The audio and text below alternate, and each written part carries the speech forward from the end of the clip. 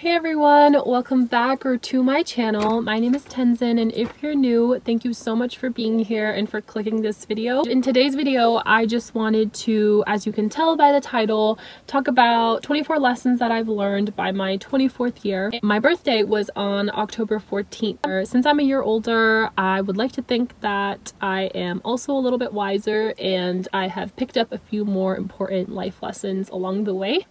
And so I just wanted to share it, and I hope that you enjoy it, and I hope that a few of these resonate with you. And yeah, don't forget to leave a comment and like this video if you enjoy it, and I will get started. Follow your intuition, because 9 times out of 10, your gut is helping you see things more clearly. And I feel as though this just comes with age and experience. The older you get, it feels like the more you can trust yourself and realize that there is a reason why you feel a certain way in the moment, and it is a chance to just sit with yourself, reflect, and come to terms with what your intuition is telling you. And I think that that is very powerful, and it is something that we don't want to overlook. Nothing is ever worth jeopardizing your peace of mind, whether that's a person, anything in life that comes your way, because at the end of the day, your peace of mind is what you have. And even though so many things in life can change and things can happen to you, you have your peace of mind to come back to, even though everything else is not in your control. I do feel as though peace of mind is something that can be in your control. Change is the only constant in life, so learn to embrace it. Change is something that's so interesting because a lot of people are afraid of it and aren't comfortable with the idea of it. But I feel as though when you have that mindset, it is really hard to grow as a person and to push yourself and live to your fullest potential. This is something that I have to remind myself of, but it's comforting to know that when we're experiencing changes and when things are changing around us, that means that we are having opportunities for growth. And if you're not growing, then are you really living? If it's meant to be yours, it will effortlessly be. If not, you will feel the need to force it. And that means that it's not meant to be yours. And I feel like this can apply to any situation, but yeah, if everybody adapted this mindset, I feel as though we wouldn't be so tied to a decision or a outcome in something, and whether it's a relationship or a experience, an opportunity, whatever it may be, knowing that it will not pass you by.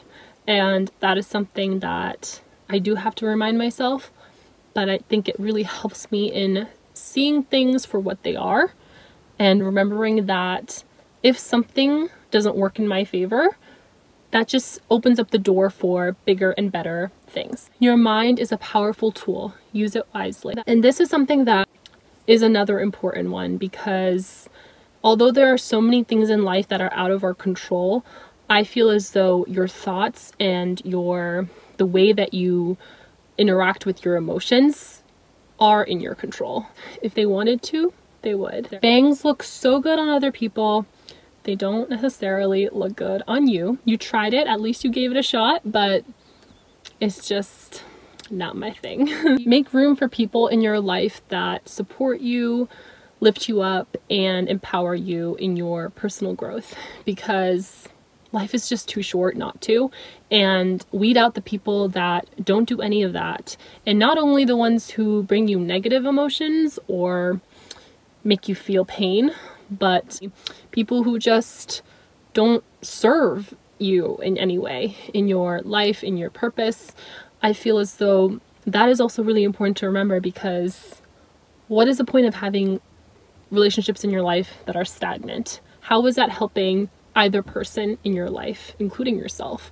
You are allowed to be a multifaceted person with contrasting ideas, opinions, hobbies, and interests.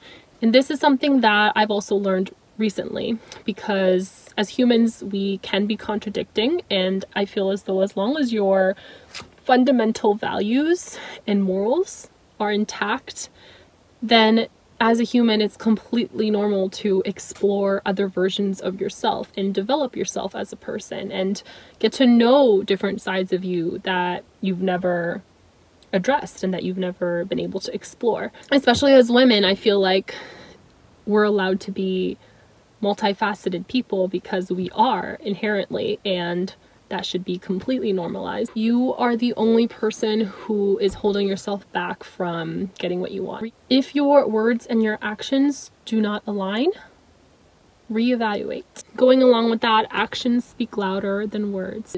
This is something that I've just learned personally for me, is that if you are looking for a source of entertainment or just more knowledge on a specific topic, 95% chance that there's a podcast out there for you that will cater to that. And I've learned that it is so fun to listen to a podcast when you're doing mundane activities. Change starts small. Dedicating yourself to creating and keeping small habits will lead you to create the sustainable change that you're looking for. I feel as though we're looking to make them. I think that it's natural to want that to happen overnight, but usually that is not possible because change takes time. You have to invest time and energy and focus and work in order to create and maintain it. And I feel as though if we adapted this mindset more, then we will actually make that bigger change that we're looking for over time, and there's more of a chance that it'll stay in our life because we didn't have these high expectations of it happening right away. Self-love is a never-ending journey, and it is a process. And life happens and circumstances change and are unpredictable, but self-love should always be a guiding compass that gets you through it and that gets you through any situation or hardship. Nothing is ever really a loss. It's a lesson that gives you clarity, and that can also lead to peace of mind. Suppressing emotions is unhealthy, and in the long term, it is unproductive and not going to solve anything. So feel it, release it, and grow from it. You are simultaneously a work in progress and a masterpiece. Practicing gratitude is one of the keys to happiness. I feel like this has been something I have learned, especially recently due to the pandemic and with all of the sudden changes in our environment. I have learned that when you practice gratitude on a daily basis, you remember what is really important in life, and it almost humbles you and puts into perspective so many things that just aren't that big of a deal in the grand scheme of things.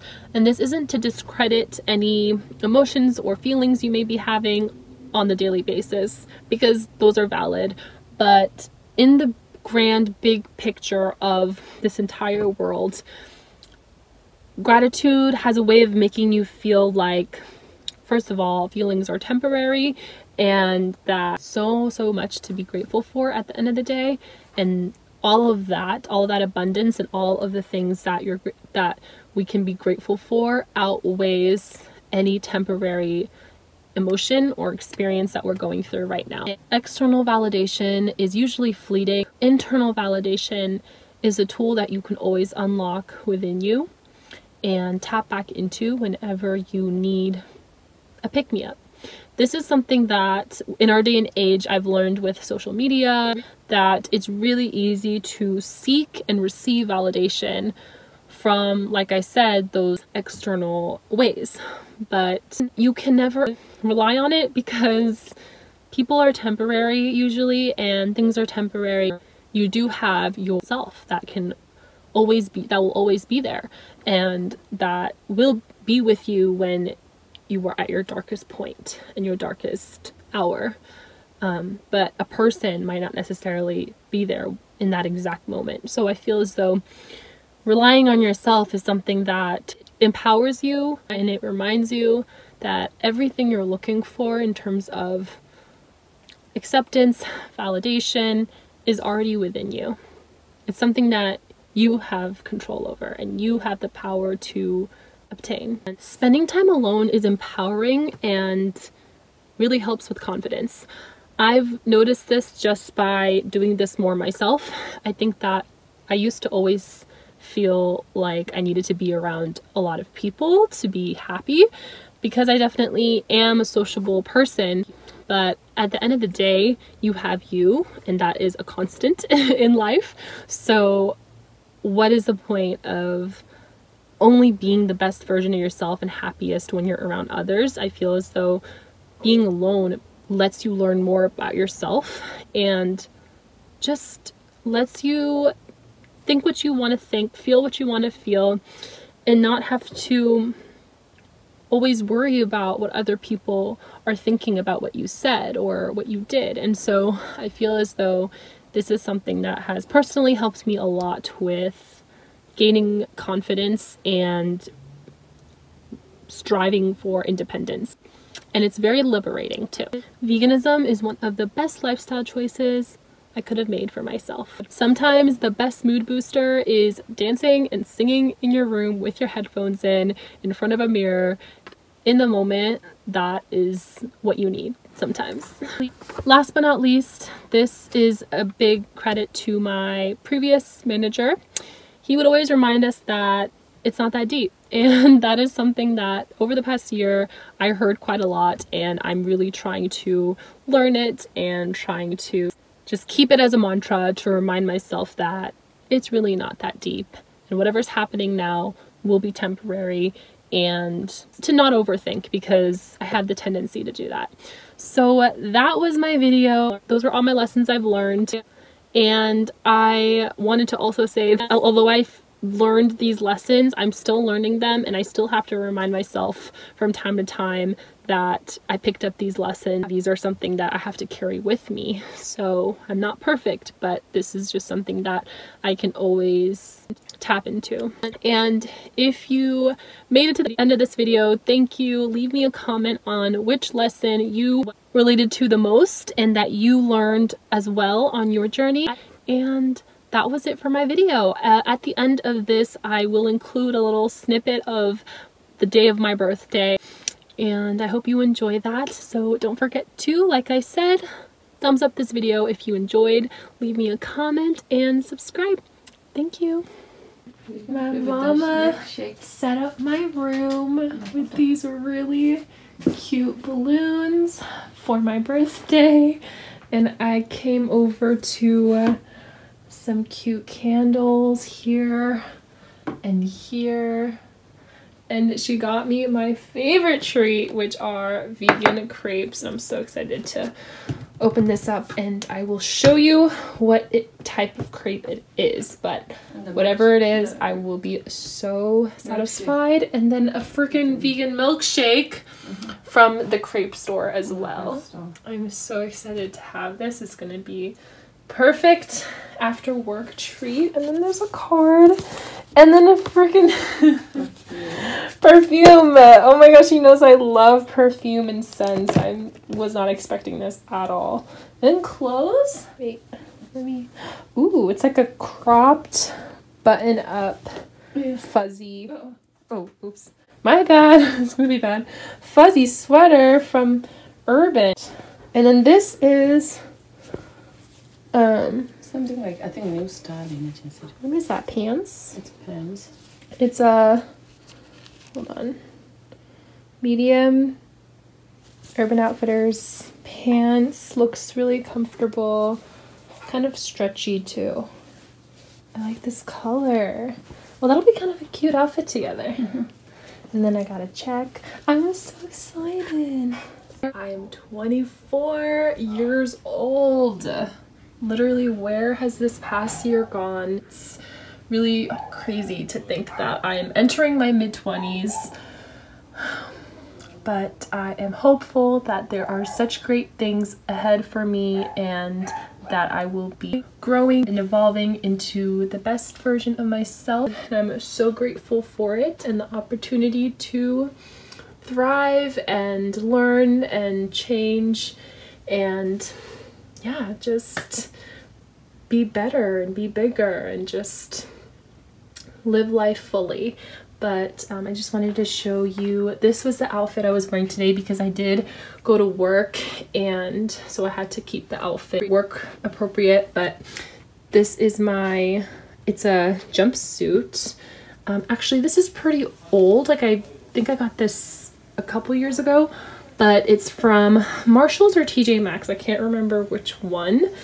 And then I got to wear on top of this jumpsuit, I wore my navy blue Gap blazer, and then just my black booties to complete it. And then just to be fancy, since it was my birthday, I had to bring out my gold hoops because, I don't know, like, gold hoops were kind of my signature look in college, especially for nights out. So I'm so happy to wear them again because it's been a few weeks since I last wore them, and straightened my hair this morning as well. But yeah, I'm going to shower and eat my leftover pho that I bought for myself last night, which I'm so excited about. And then I'm going to devour the crepe that my mom got me. It's gonna be so good. Bye.